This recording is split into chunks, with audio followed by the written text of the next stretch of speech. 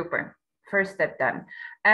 So the second thing we have to do is to select a reporter that will be reporting back to the big group on the discussion.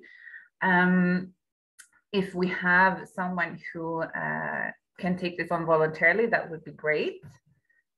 Anyone who likes to report? Oh, I would have volunteered, but I actually need to leave in like 15 minutes. So yeah, hopefully someone else can do it. Sure, sure.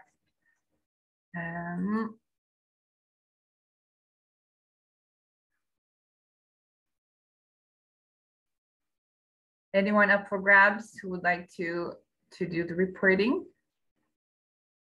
I see we have Sayaka, we have Fernando with us.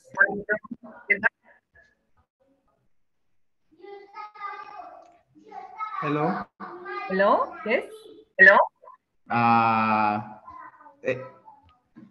Good afternoon. I'm Higinio. I'm Equatorial Guinea.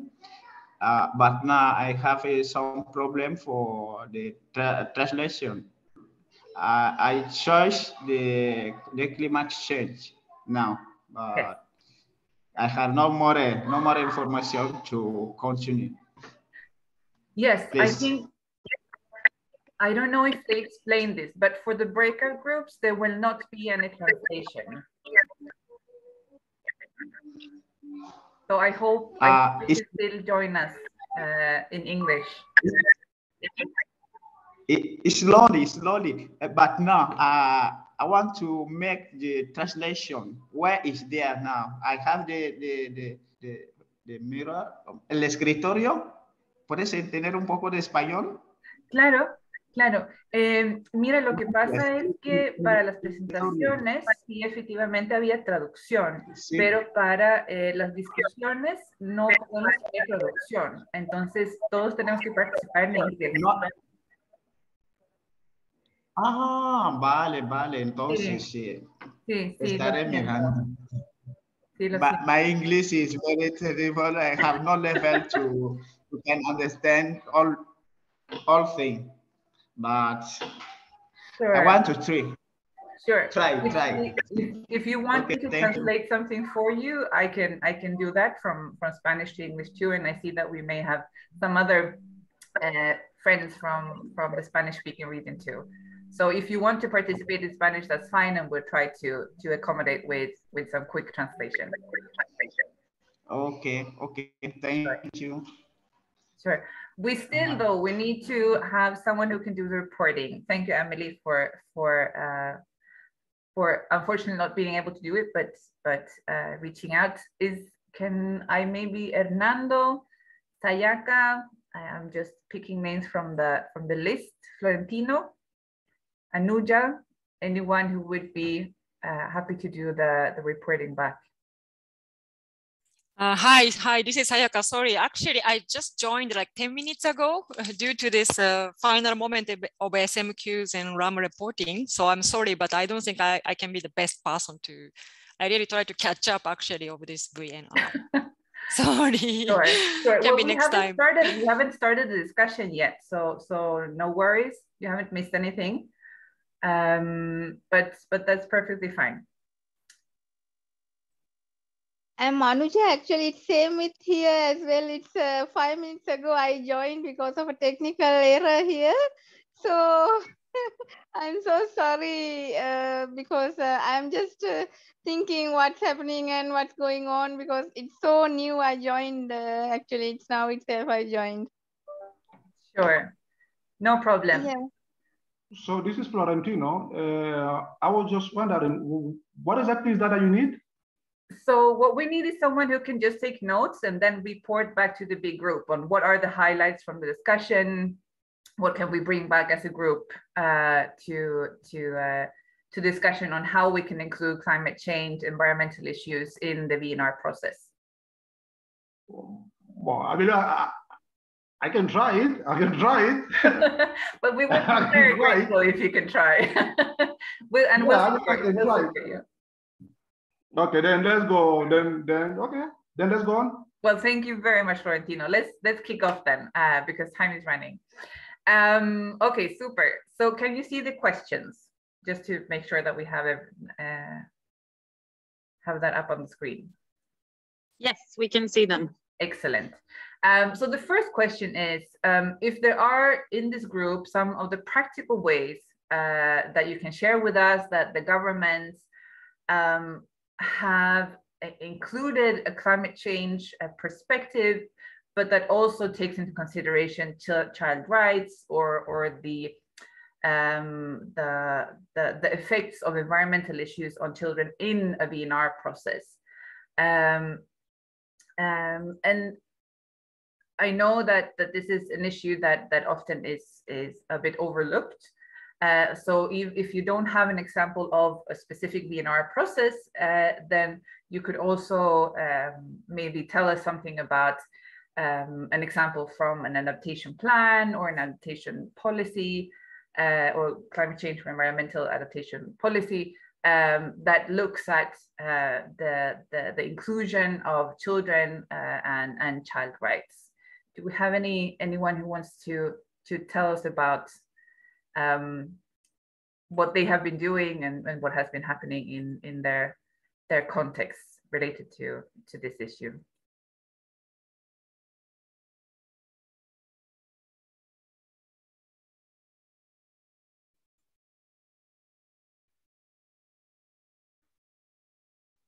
Well, Emily, since you're leaving soon, but still here with us, maybe you want to share something from the work that UNICEF has been doing, either in Jordan or in Kenya, related. Yeah, thanks, Moa. Yeah, so I'm with the UNICEF Jordan country office, working on climate and environment mainstreaming, and I'm also doing some of the policy work. We are just starting, or Jordan is just starting their first VNR process, so we're kind of just diving into that. So I don't have any examples from that. But excuse me, what we did last year was to influence the new, there was an update of the climate change policy, the national climate change policy. There was also a draft of the national adaptation plan, as well as an update of the NDCs. And we worked quite closely with Ministry of Environment on those and really try to use the UNICEF guidance on child-sensitive climate change policies, which was really good actually to use and very helpful. And I mean, I don't think that we can say that they're fully child-sensitive yet, these documents, but there's definitely been an improvement in terms of the first drafts that we saw, where there were very little mention of children. And given that Jordan, like the Jordan context is very, like we have an extremely young population and also one of the most water scarce countries in the world, with a lot of refugees as well. So there's a lot of vulnerable communities, a lot of refugee camps where UNICEF is providing water. We thought it was a very important area to sort of bring in, because these things are obviously going to get worse because of climate change. And we've also been working a bit through our youth section on trying to figure out how much do young people actually know about climate change. And it turns out the awareness level is very low, unfortunately, but that there's big interest. So that's sort of the other angle of it that we're trying now through our youth programs to raise awareness and also create platforms with Ministry of Environment for young people to sort of come in and influence more. And we did arrange or support the hosting of a local COI before COP26. And that was the first time in Jordan as well. And it was great to see young people sort of coming together and being able to talk to policymakers. Again, we have a lot more to do, I would say, but at least these are sort of some steps where we're trying to bring children into the minds of climate policymakers and climate change to the minds of children and sort of empowering them so they can do more. So yeah, I think I'll stop there. Excellent. Thanks, Moa. Thank you. Just maybe a couple of questions for you then. The guidelines that you mentioned, do you think that they could be somehow applied or inspire a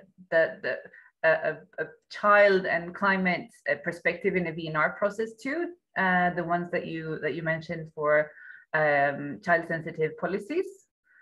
Do you think that that's a document that could be interesting to share with the group, or that UNICEF could promote in this context?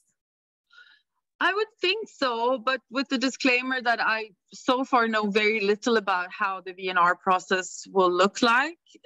So I think I want to say yes, because it was really useful in terms of the policy reviews. But again, with the disclaimer that I'm not sure about the exact nature of the VNR process. Sure, excellent. But yes, please. It was in any case a very helpful guidance. Super good, actually. Super.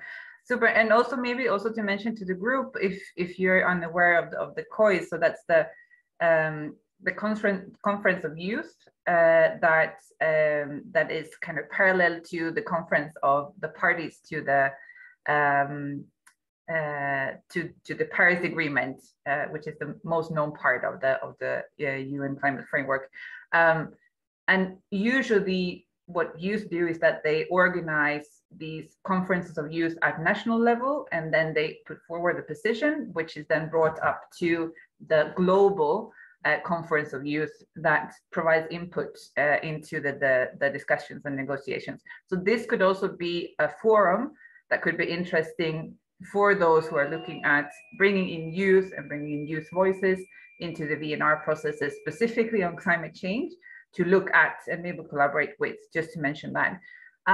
Do we have any other examples, someone who wants to bring out something that they have been doing in their country that is related to policy processes or the VNR processes specifically?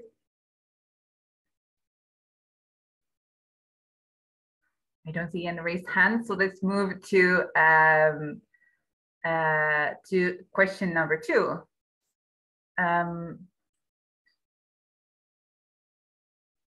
What are in your countries or in your areas where you're working, are there any ways in which UNICEF and partners are working with governments, decision makers to address child rights and well-being within the context of climate change and environmental degradation?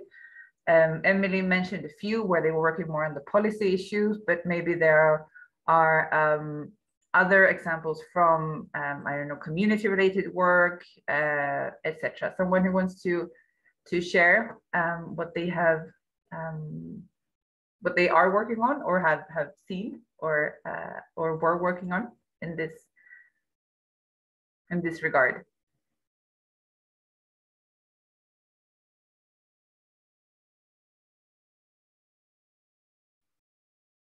Sayaka, for example, it would be really interesting to hear if UNICEF Djibouti is working on climate change issues. Is it something still that you're considering to do? Yeah, thank you so much. So first of all, to be very honest, I'm so beginner for the VNR process. I was just requested by the deputy rep to join today's call. Plus, I was really late, so I'm sorry. But it just maybe just some just ideas just coming up to my mind. Like I'm a chief of education and I'm working normally through education sector. So like, for example, like we have developed together with MOE, the education sector specific DRR strategy.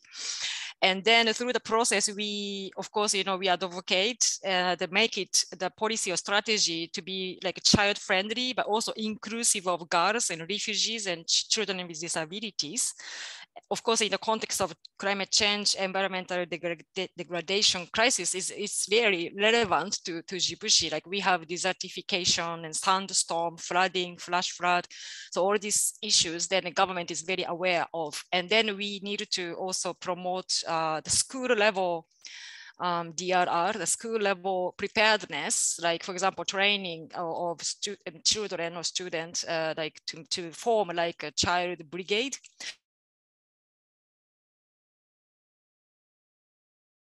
And then, of course, UNICEF always promoting, they themselves as an agent for change. They are the one, disseminated messages, importance of preparedness, also awareness of protection of environment, and also this climate change as global discussion. No, it's not just country context that the people normally not necessarily aware or paying attention about the issue as regional or global level, because they are, of course, struggling their daily life in their village, in the very, the kind of concentrated scale. But we needed to also, make sure the awareness of the issue, not just in their village, but everything is connected. And then this preparedness and DRR is really necessary at the community level, but also through schools, like through and with children, themselves as agents for change to promote and advocate, sending key messages. So these are the areas that we are working on. And then this DRR strategy is specific, although it's specific to the education sector, but we are one of the best sectors that actually working, having a proper functional sector coordination mechanism to have this DRR strategy, but also for the influx of refugees, that also related to the worsening of the land use. For example, we haven't received, observed yet, but there was a situation that because of the Tigray crisis of northern Ethiopia, we prepared preparedness and contingency plan in case of influx of refugees. And of course, in that case, we needed to make the preparedness plan or this response plan in an environmental friendly way, but also be aware of this climate and protection of the environment, related to also climate change, but also child friendly, and then the child-centered approach. I mean, that in that case, it's refugees also, especially for the girls refugees and with those with disabilities. But these are the areas that we are actually kind of able to somehow influence to the government policy framework, also development of strategies, not just UNICEF, but with partners, sector partners as well. So yeah, I stop here and over to you, back to you. Thank you. Thank you so much, Ayaka, for sharing that. It's very, very interesting. And yes, Djibouti for sure is a country with many challenges, but great to hear that you're working both at the local and national level and kind of trying to link those different levels and bringing in experiences from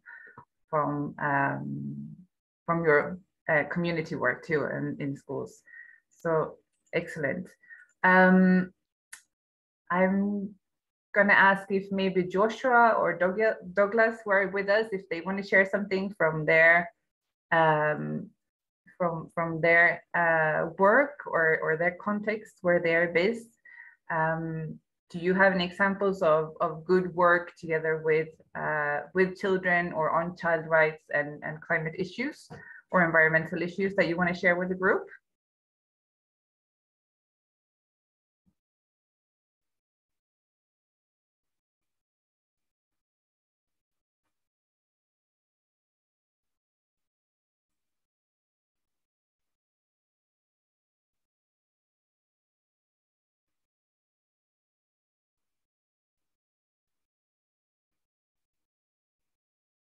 Okay, I take that as a no. Stephen, I can see that you're here from the DABY Foundation. Maybe you want to share something about your experience, either working with the VNR process before, if you have done that, or related to climate change and child rights issues. Yeah. Good afternoon. I'm Stephen, and I'm speaking from Accra, Ghana. So with the VNR process, this is my first time, and I was just introduced to it. That's what I joined the code. But I realized that UNICEF in Ghana is collaboration with its partners are doing certain things to address child rights in the context of climate change. So in about a year or two, there used to be a e-waste dumping site in Ghana, known as the Agbogbloshie e-waste dump site, where lot of e-waste find each way there, especially lead battery. They do recycle, cut the battery and take the lead out, and they do recycle it and resell it. And you easily find kids there. There were a lot of kids in those places. And it had a lagoon or river body along it, none of the other river, which was very polluted. But the government was petitioning, and currently, as we speak now, the whole place has been closed down.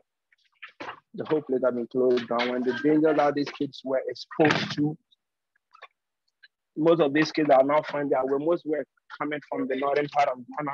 So some have gone back, and some of these kids have been put in school. So I think it's in a good direction. And if kids are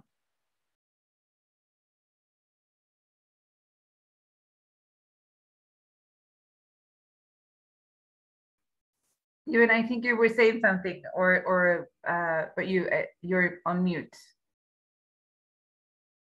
Or were you finished?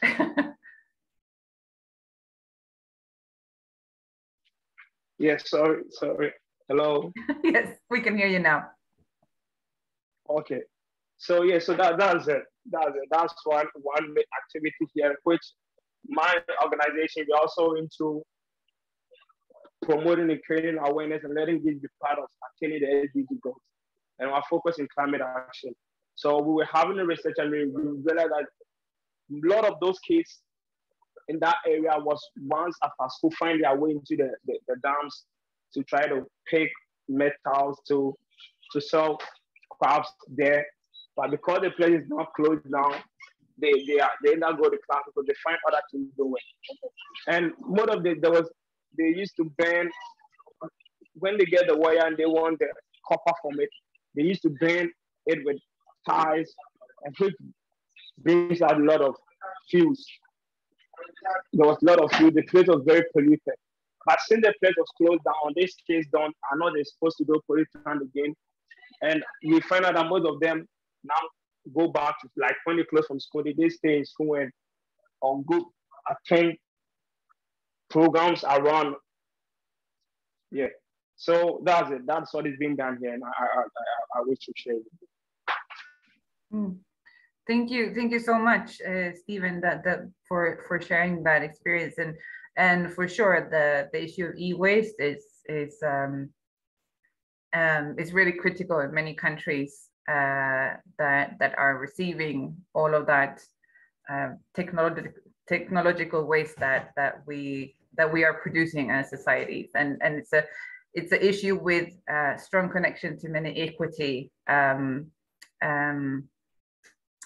aspects, because it tends to be the most vulnerable communities and the poorest children and families that are effectively doing this kind of recollection and working with or going through the e-waste and then bringing it to try to find a value for what they can find. And those are the ones that also have the hardest, the biggest difficulties in then accessing services, health services, and having protection gear, etc., that is needed to not be in contact with pollutants and dangerous toxic chemicals. So thank you for sharing that. I think we're almost heading back, but I just want to open up the floor related to the last question. If you have seen any good practices or gaps in terms of government action or investments to address child rights in relation to climate change. This is, of course, an issue that often is overlooked. So we know that there's a need to build the evidence. There's a need to do advocacy related to showing why children needs to be considered in actions and plans, for example. Does anyone who hasn't spoken yet maybe want to share an example from a good practice or a gap or a difficulty that they have seen highlighting child rights in the climate change or environmental context.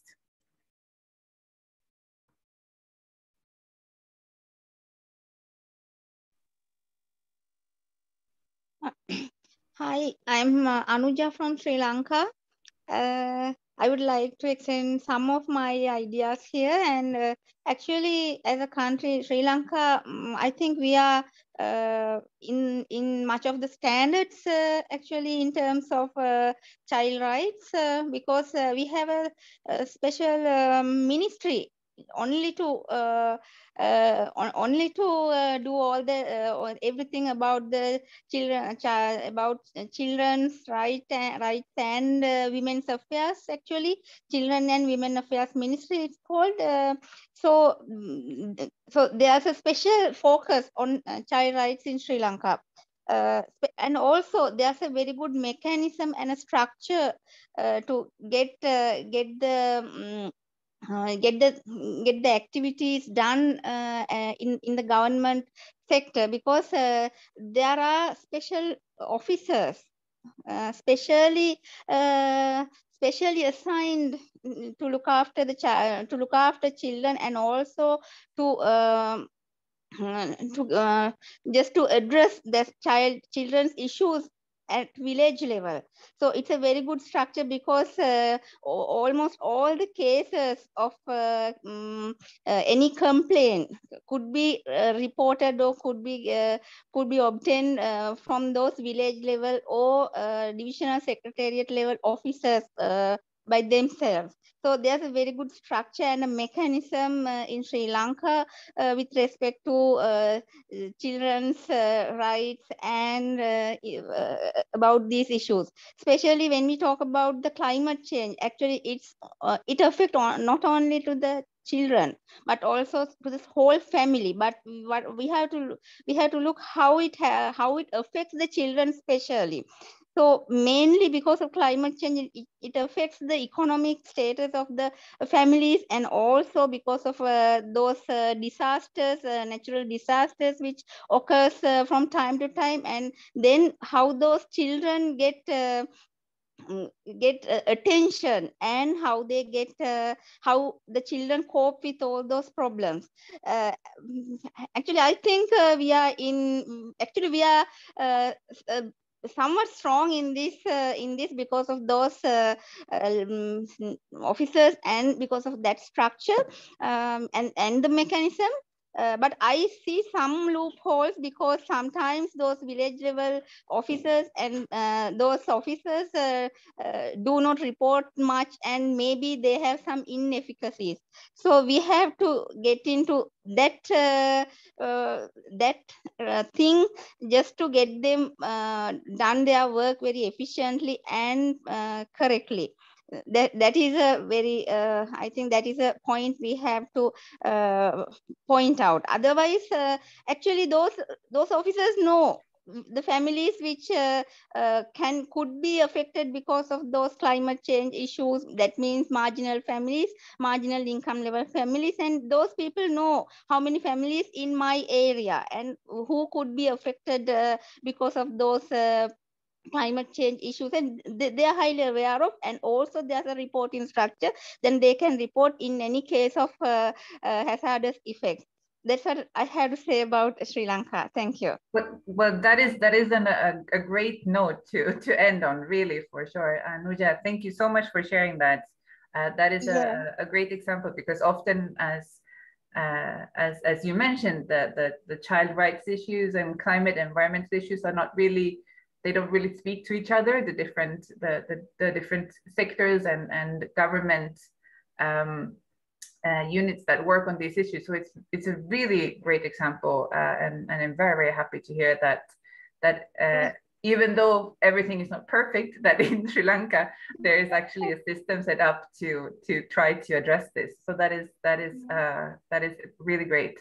Thank you so much. The room is closing in 110 seconds. So if we have any really quick final remarks, then we can take that. If not, Florentino, thank you so much for volunteering to be the reporter back to the big group. I don't know if you have been able to capture everything or if you have any questions that you want us to clarify before we move back into the plenary.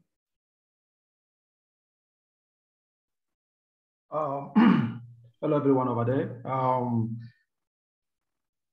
Actually, I've been trying to get some notes based on the reports getting from our colleagues, and I could not get that much, and especially when it comes to Mr. Deki, I could not hear him proper. Seems like there's been some sort of network problem or so much wind down there.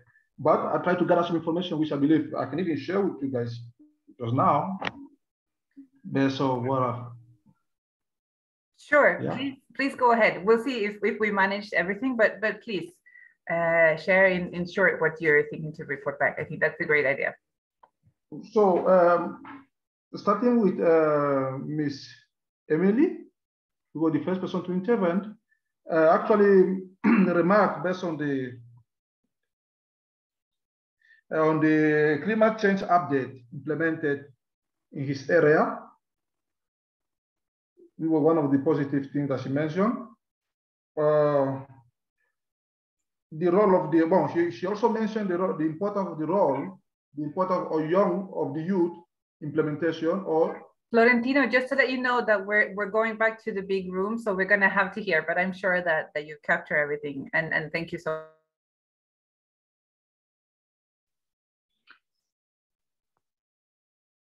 Okay, colleagues, thank you. Sí. Welcome back. Emiliano, tienes que poner... Ahora me sale la voz. Oh, colleagues, welcome back to the plenary. We have some minutes left and we have 2 or 3 things that we still need to do. So we're going to try to do it as quickly as possible. So I'm going to go to the groups and I'm going to give you room for a sentence that summarizes in 30 seconds, you know, the main highlight of what you discussed. Remember, these will be recorded, so no need to give us a summary. Just a sentence of what you felt in the meeting. And then I'm going to give the floor quickly to 2 colleagues to close the meeting. So let me start quickly with Manel on child rights, 1 sentence summarizing the discussion. Manel.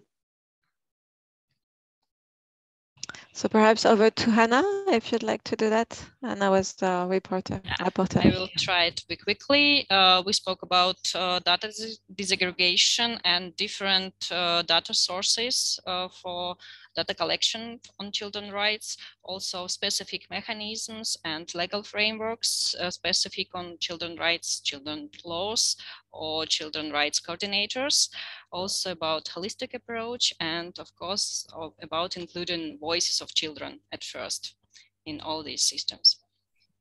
Thank you, Hannah. Very succinct, very informative. That was a great summary. Test for the other groups.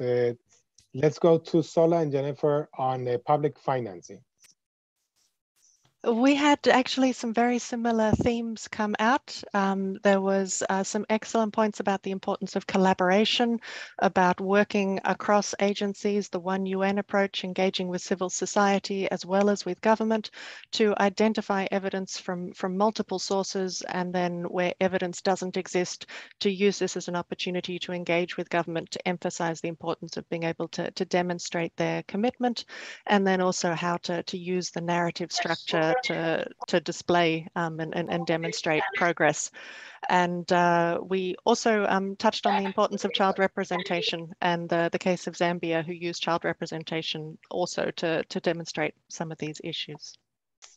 Excellent summary. Thank you so much, Jennifer. Let's go to number 3, meaningful child and youth awareness, engagement and action. Kate. Thank you. And thank you to my group for sharing their varied experiences working with young people. A lot of great experience of working with vulnerable groups of young people. So that was one of the themes of the discussion.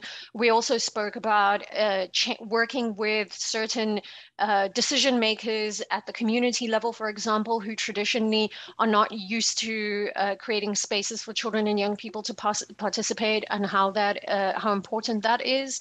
And one of the key, I think, themes that came out as well in our group is how, some of the challenges on working directly with children and young people, particularly when they come from very vulnerable and marginalized groups and have very critical needs when it comes to shelter and education and food and health, access to that as well.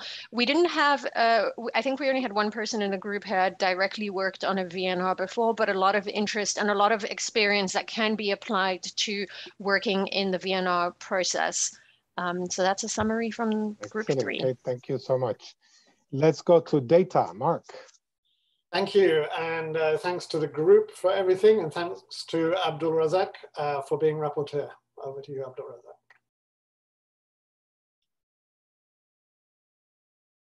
Razak. Thank you so much. We have discussed some challenges related to the disaggregation of the data. The first question was, how can we address the discrepancies between the data produced by the government and the other institutions? There were some concerns of that, because when you compare some data produced by the government with the other data produced by the other institutions, you see there are some differences between the two data. So what the recommendation that comes stronger was to follow the rules of the official statistics data.